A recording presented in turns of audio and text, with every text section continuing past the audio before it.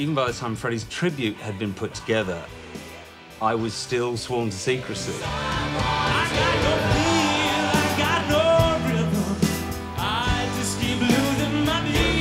I'm very proud of that performance, but Anselmo was in the crowd, and I went out there knowing that I had to honour Freddie Mercury, and I had to pray for Anselmo.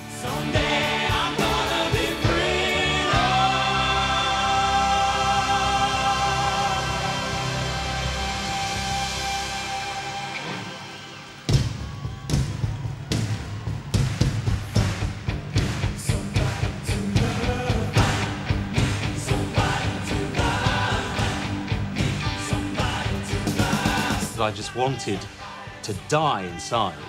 So it was so much to me, all in that one performance.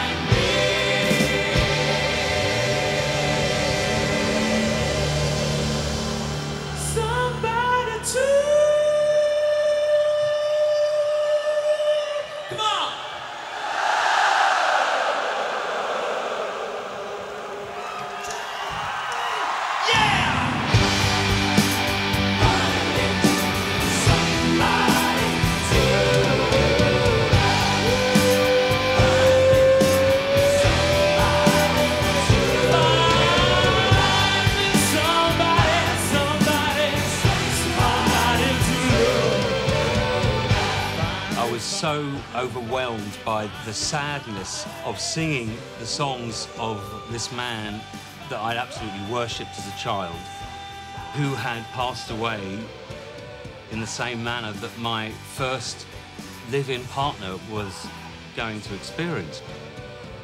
It was just overwhelming for me.